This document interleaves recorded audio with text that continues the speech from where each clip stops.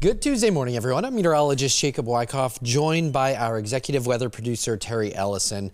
For this discussion, what we like to do is hop on our CBS News Boston stream and talk about the weather, sort of just with no time constraints. We just love, just discussion. Not so much a forecast, but just a discussion of what's about to happen. Little forecast in there. Yeah, of course.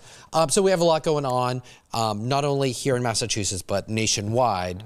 And I think we're going to start with the cold. It's hard not to. Very cold. I'm cold right now. I feel like my body's been in a perpetual state of cold, being cold like for the last couple of days. You just can't, it's hard to get warm. Once you step outside, you really feel it. It punches you in the face. It's hard to warm up a little bit. It's one of those time frames where, as long as you protect yourself, it's not like dangerous, but it is cold. You'll notice it. Yeah, and we're not, I mean, having been through a very couple mild winters, we're really not used to this kind of stretch. Now, again, as you said, it's not record-breaking. I wouldn't call it historic by any means, but it's just cold. And it's been sort of persistent. It feels like every week we get a blast of 2, 3, 4 days of below average temperatures. And, you know, this current blast happens to be the coldest and most dramatic, so here we go. And it's going to stick around for a couple of days too. So let's hop into the weather graphics and look at what we're dealing with. Here at WBZ, we do have a next weather alert in effect for the frigid temperatures around some of the coldest conditions sticking around through Thursday morning.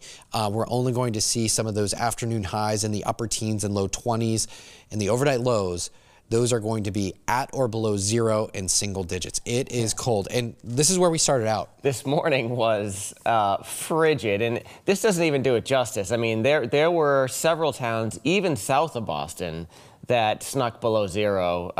13 below in Orange. I think it was also a next graphic. I believe it was 13 below in Athol as well. But look at all these towns. I mean, Acton, Newburyport, Wellesley, towns close to Boston even, that were below 0 this morning. Definitely the first time we've seen this in a bit. Yeah, for sure. When we talk about, you know, taking the precautions, making sure that you have your spigot on the outside of your house turned off, these are why, because you get this blast of cold air like this. That's where we could see some pipes burst. And a lot of folks, just in the morning meeting this morning, a couple of folks saying that their pipes were frozen and their pipes burst. So, you know, it's definitely that kind of cold. You know, so we definitely got to make sure that if your house is susceptible, maybe an older system, maybe like you said, turn the spigots on, even open the cabinets up near the pipes. A lot of different ways you can go about it. So there's a lot of times that we talk about the record high temperatures or record low temperatures, but kind of sandwiched in between that are record low max temperatures. So basically the coldest high temperature for the day. That's where we could see, for Boston, that's where we stand, 10 for today and 13 for... Not going to get there. Right. But not to say, I mean, tomorrow, I guess we might sneak into the teens. I feel like probably both days Boston's going to be right around 20, low 20s. But this is just to say that it's cold, but it's nowhere really near record cold. And Boston, for a low, we may see single digits tomorrow morning, but nowhere near, obviously, 3 below. Right. And I did talk with the Parleys up at Tingsboro, the Parley Farm folks. So just thinking about, is this kind of cold something that we should be concerned about? And remember back in February, a couple of years back, we had that really, really cold stretch that, you know, kind of took out a lot of the peach trees and the crops. They said everything is dormant. You know, they'd have to get down way below the forecast thresholds right now to have any sort of concern. And the big concern a couple years ago was we were mild, and then it was around Valentine's Day, a shot of very cold air. I think we hit like 14 below or something like that, 10 below. It was 10 below in Boston, I think, but a lot of the burbs were like 18 below. And so we had that period where they weren't so much asleep, and then they just get shocked. They maybe started opening up a little bit, but this winter has been more of a quote-unquote normal winter, I guess you would say. It's been pretty much cold throughout, so really no concern about crops, thankfully. But it has been the coldest winter, meteorological winter, in 7 years. This 33.2 is our average temperature over the last, say, 51 days or so. And that is much colder than last year, and again, the coldest we've seen. And this just goes more to how we've been saying it's just been kind of persistently cold. Yep. That's one thing that we look at too when you talk about degrees matter in winter time. It's so important when it comes to our snowfall too. And so when you compare winter last year to this year, we have more below average days. You have more chances for snowfall actually sticking around and sticking. And we'll get to the snowfall in just a little bit, but here's a comparison from this year on the top to last year down below. 29 below average days, and we still have a lot of winter yet to go.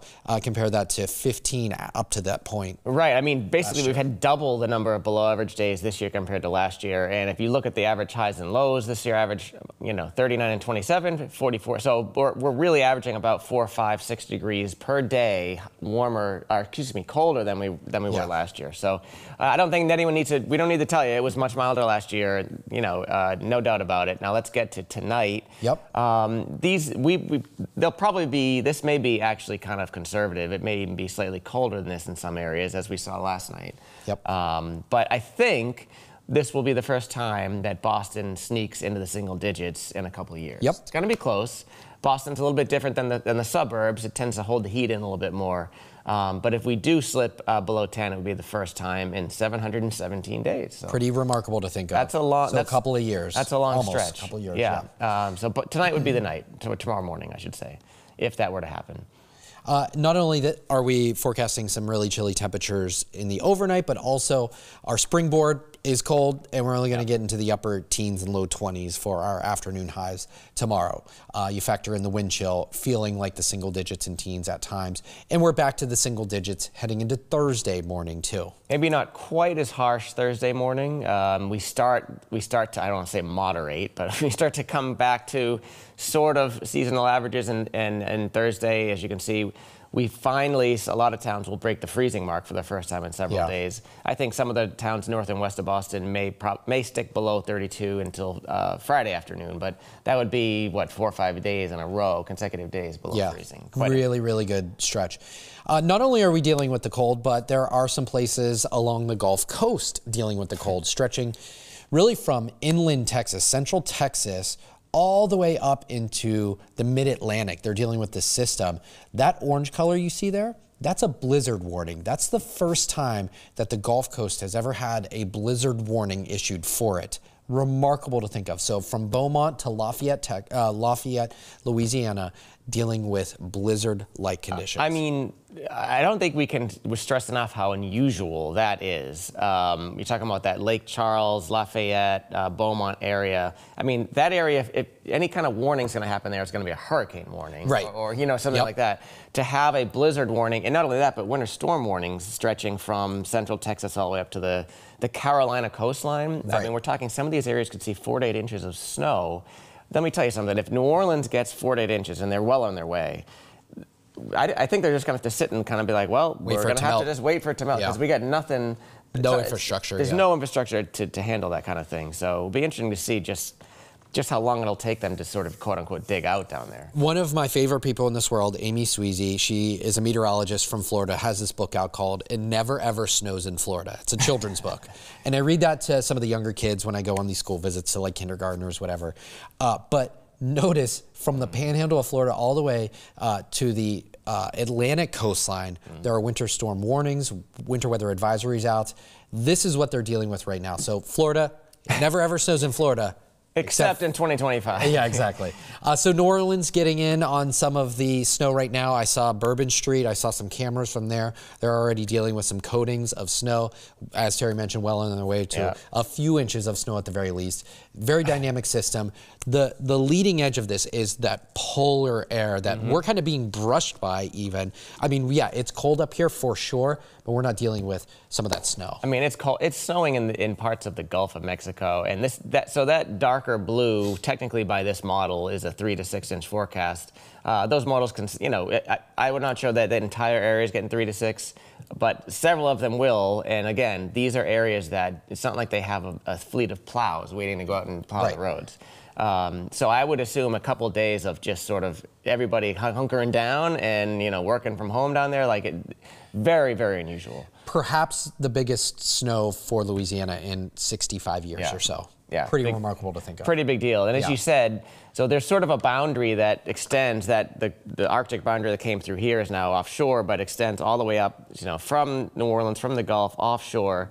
And over the next couple of days, you can tell right where that boundary is. Right. It's fairly evident.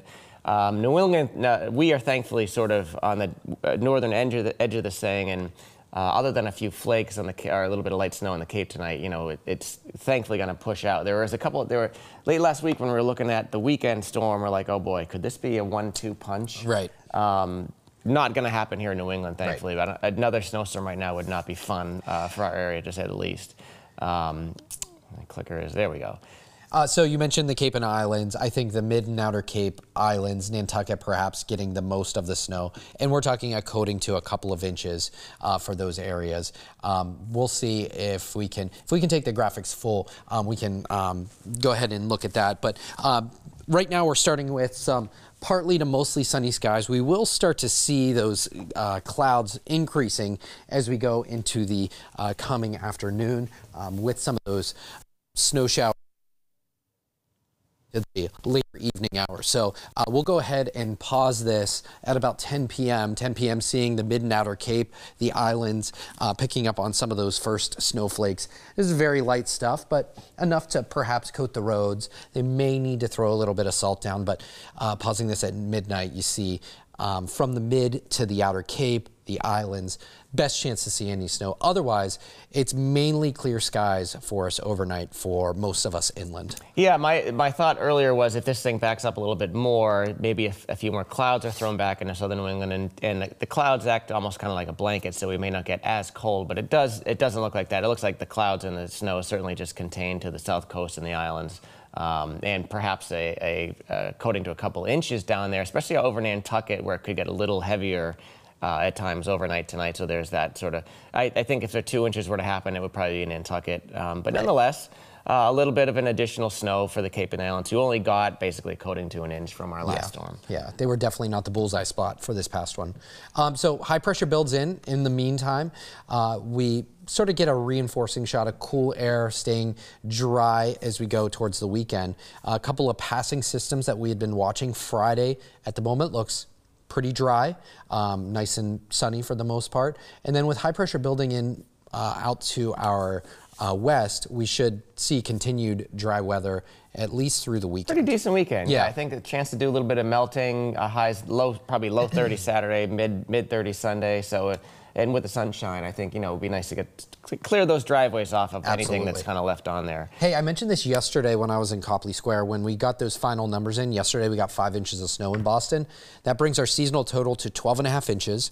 Not that the bar was very high, but this already, winter 24-25, already beats all of last year's snow and the year before's snow. So we have 6.8 inches for this January.